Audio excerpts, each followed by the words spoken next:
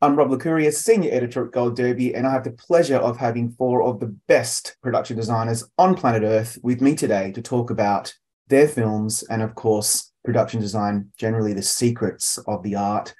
With me today are Molly Hughes, production designer on 13 Lives, Curt Beech, production designer on Till, Jess Gonchor, production designer on White Noise, and Peter Cosco, production designer on Women Talking. Everybody, thank you for joining us today and welcome. My first question is this.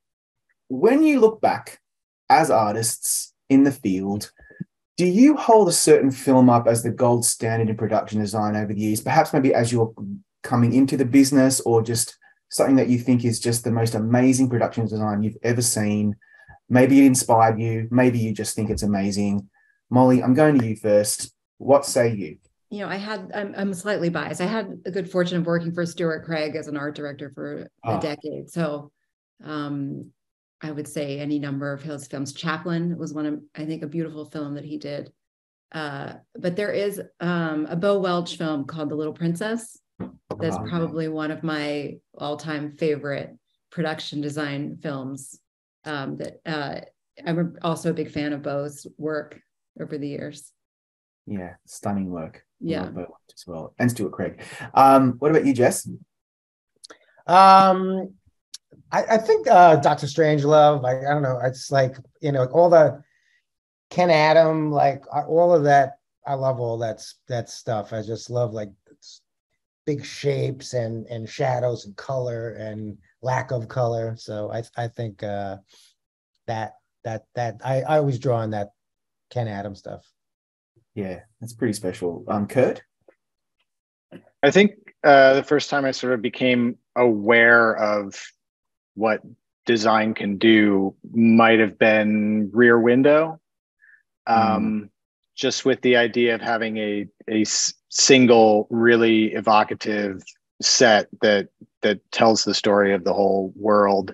I thought that was amazing, and I hadn't really ever considered that, and I think that that really got me excited about it as an idea, as design having power, you know.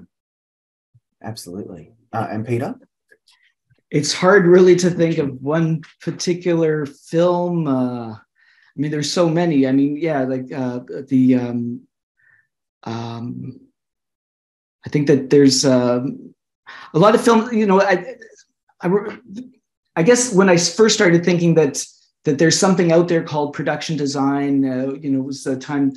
I think the films that were really resonated with me then, you know, it was in my late teens, and going to things like 7.5 and An American or 8.5, An American Friend, and Network and Rocky. All those were kind of in the same probably few months, and there was something about that time and that age and being exposed to different things, you know, like historic European art films, kind of like grittier, more contemporary things. And but I guess all of them, you know, there was an element of, you know, fantasy and reality and all those films that, you know, like in that brief period kind of resonated, I suppose. Yeah. You know, Brazil too. Brazil, that's always a classic. Yeah. You can keep us here all day doing this. Yeah, I love bouncing, ripping off of each other. Yeah. I know, right? But it's so true, because like I'm such a nerd for composers and production designers. It's just something that, and cinematographers. It's just you know, growing up, watching films and now writing about films, something that I'm passionate about. Like I think back to something like Jan Rolfs's work on Gattaca, that just blows my mind. And of course, you know, Blade Runner and all, obviously the fantasy elements excite me. And I just wonder then, with all four of you, it sounds cliche, but is it harder to do contemporary as opposed to period/fantasy sci-fi?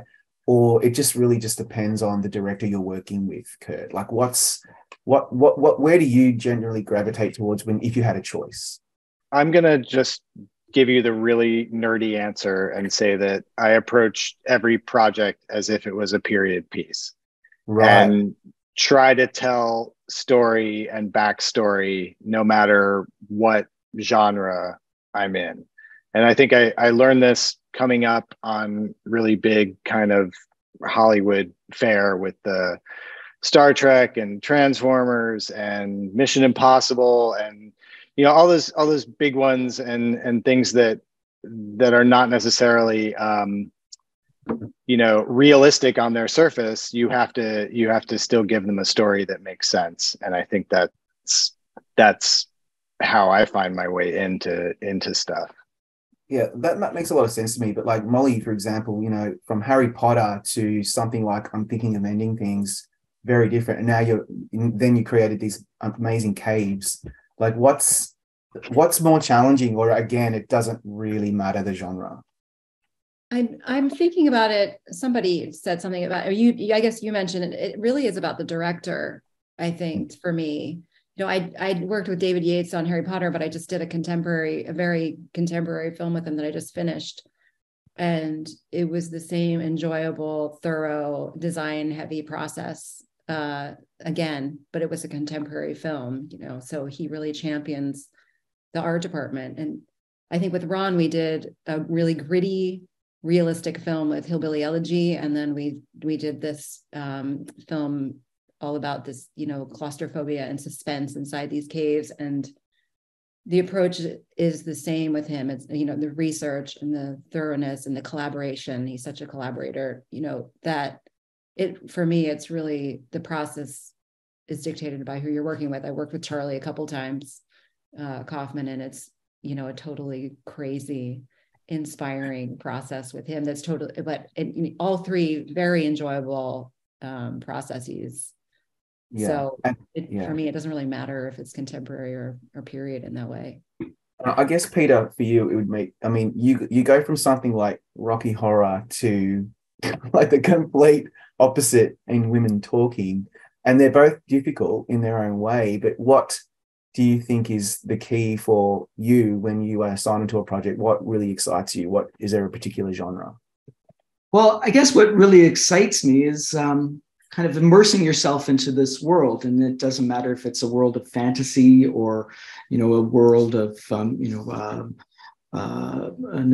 austere religious community, just kind of, doing the research and pulling together references and source materials, and then getting, combining all that in creating these worlds where you're, balancing, like the big picture and the tiny details, and, being consistent to both, and having elements that run through both and that support each other. Because I think that the prep and the research is really important and a really crucial part of the whole process. Yeah, and Jess, you've worked with the Coen brothers on so many projects, and we could talk about that for hours alone, and so different and period. But the one that I was pausing just to marvel at was like something like Inside Llewyn Davis, which is contemporary, generally speaking. And so for you, I guess, what's the answer to the question? Do you have a particular genre that you excel at, or it doesn't matter? It doesn't matter. I don't know if Inside Llewyn Davis you would call that contemporary. That's true. 1960s true. Village, but whatever moves the story along, and you hit the highs and the lows, and cliche, you give a voice to the things that can't talk, which are wall colors and shapes and furniture, like all of those things. So I gravitate towards a good story, and how can I help it? How do I identify with it? Is there something I feel like I can give it to it? And there's like so many, we all do like all the research and the art departments are pinned up on the wall, and there's like, every picture, everything. But at some point for me, I just got to let that go and say like, okay, there's what's right for the period.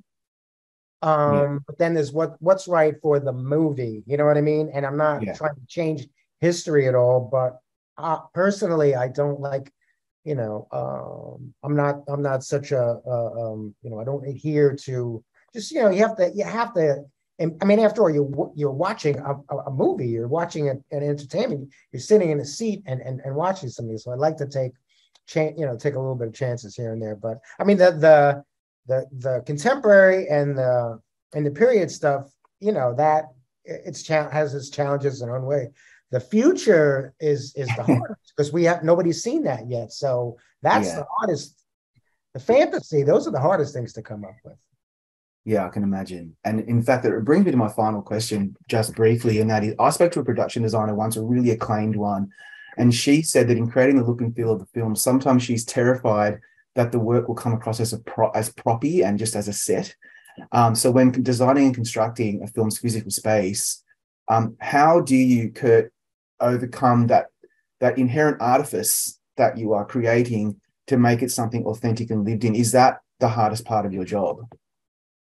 I'm teaching a class at NYU right now, so I'm in this sort of mode of analyzing what we do, and I think what I'm trying to find is the middle of my Venn diagram is authenticity, story, and visual content, and trying to serve all aspects of that for a design and for the film, and try and find that sweet spot where, you know, you're serving the script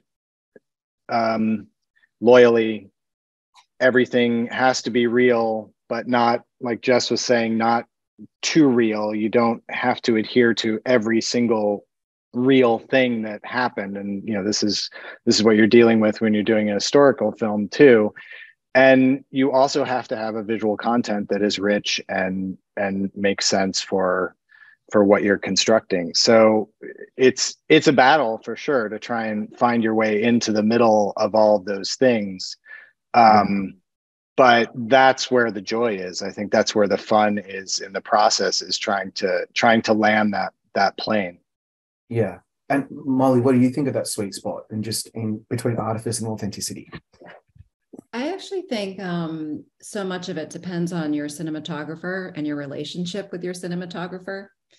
And it's really important to keep that relationship solid so that you can work together to really, you can really help guide, you know, the lighting of your sets and the way that they're shot and help that process. You know, Sayampu and I worked so closely on this film because we were both like, we've got to, how do we make sure these caves look real? So he was such a big part of the process of, you know, we'd paint them a certain way and turn the lights off and put a flashlight in front of them, or we did numerous tests underwater. So, and having that collaboration with your cinematographer is really important so that you can, you know, maintain the authentic look that you're looking for a lot of the times. What are your thoughts on this, Jess? Yeah, I think, Molly just touched on it. I think you have to be just, you know, in sync with the other people making the movie. You know, we have to be a clear understanding if you've all come up with a concept that you want to, you know, have a common thread through the movie, whether it's a color or, you know, something like that. I mean, just everybody could have an understanding of what that is. So they're all working on the same thing, and they're all trying to, you know, we're all making the same movie. So I think that's this is like a big thing. You know, working with the DP certainly, I mean, and the costume designer and our set decorators and just everybody on the whole, just making sure that we're all working on the same movie, because sometimes by the time you get, you know, you're gone for a while and you come back and you're in 10 locations at once and you're going to all these places and you have an idea, but you have to communicate that idea to everybody, because how are they, you know, supposed to know? And there's constant, you know, sometimes it's good. Sometimes you have people dress a set and then they go away, and the next day another 4 or 5 people come. So you actually get like a different sort of layers on there from different minds. But then to make it authentic and real, I just think you have to be try to be on the same page with everybody making the movie. Yeah, that makes total sense. Peter, final brief word from you before we sign off.